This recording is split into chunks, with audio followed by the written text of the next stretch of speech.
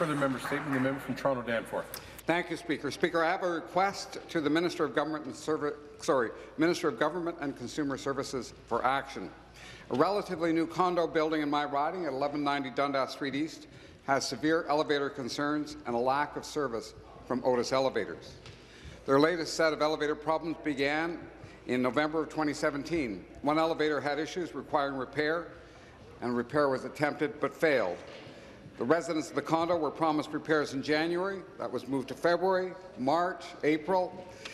They have 3 elevators, Speaker. 2 go to the 12th floor, 1 only goes to the 9th floor. The second 12th floor elevator was taken out of service around Easter. Condo was without both 12th floor elevators for about a week. The minister knows that legislation is coming, but people with elevators in their buildings need assistance now.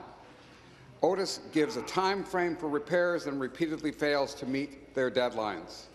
The Big 4 elevator companies have a monopoly, but can't seem to keep parts in stock and have issue with relatively new devices. People have a right to the services that they pay for, and they need to have the government backing them. Speaker, I'm asking the minister to contact Otis today and demand that they put things right. Thank you, Speaker.